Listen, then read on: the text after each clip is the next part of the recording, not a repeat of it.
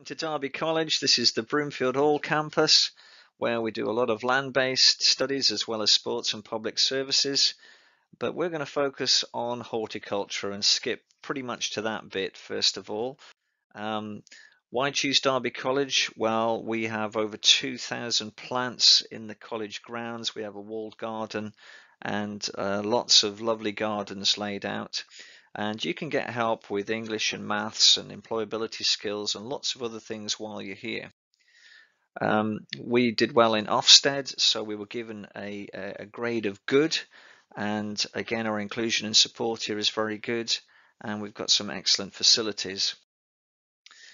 Horticulture, a lot of our students do really well and gain employment.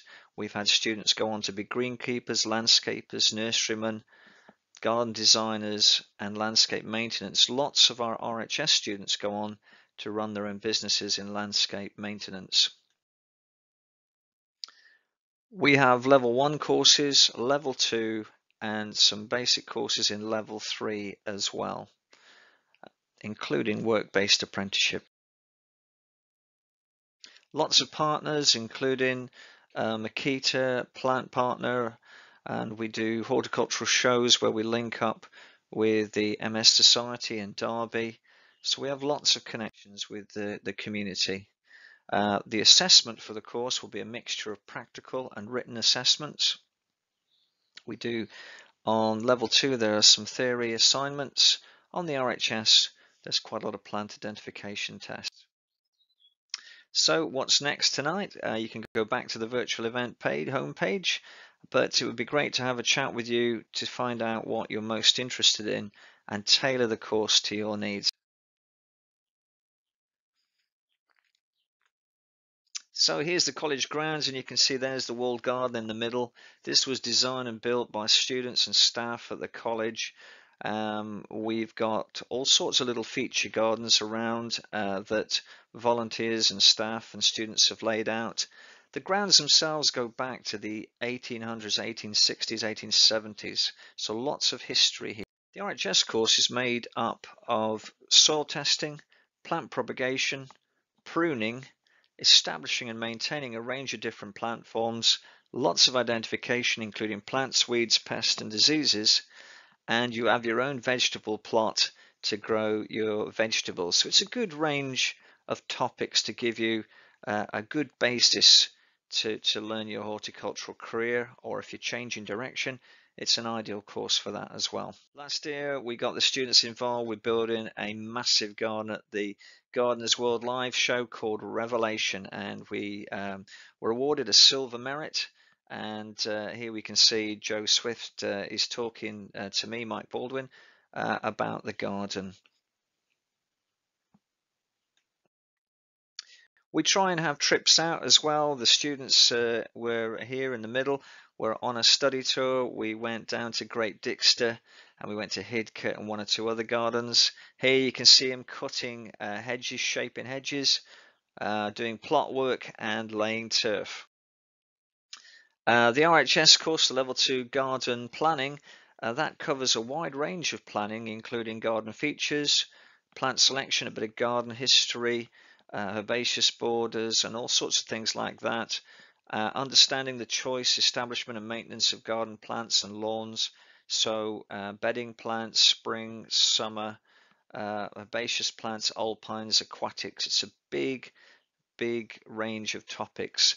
Understanding the production of outdoor vegetables and fruit, and growing plants under glass and the actual glass houses, heating, ventilation, lighting, and all those topics. That's a course where you can take an exam to get a qualification in. We also are going to do the RHS level 2 theory this year, but we're going to have 6 sessions. A lot of it will be studying at home, but you can come to the college and learn about plant classification, structure and function, plant nutrition and root development, maintaining plant health and understanding plant propagation and plant identification. So that will top you up to make sure that you're prepared for the exam. Another course we do is the level 3 horticulture. It's like a landscape gardening kind of course, but we do cover garden design, so surveying, design, using computers as well. We do plantsmanship, so designing herbaceous borders, designing rose gardens, sensory gardens, and then lots of construction to do with brickwork, paving, presscrete, resin bond, and roofing. We have a level 2 diploma in horticulture, and this is very popular, particularly for the under 19-year-olds. And they do a mixture of 7 units, including plant science, setting out from a plan, undertaking work experience, establishing and maintaining plants outdoors, landscaping, doing some turf maintenance, and propagating plants by cuttings from seed and a variety of other ways.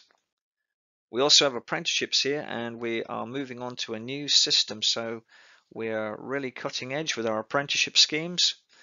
So this is where you work with a work experience provider who you work in the week and come to the college for 1 day a week. So that's what we're doing with the new standard apprenticeship. And in that, you do all sorts of things. You might have a landscape option, you might have more of a garden maintenance, or it might be a greenkeeping option.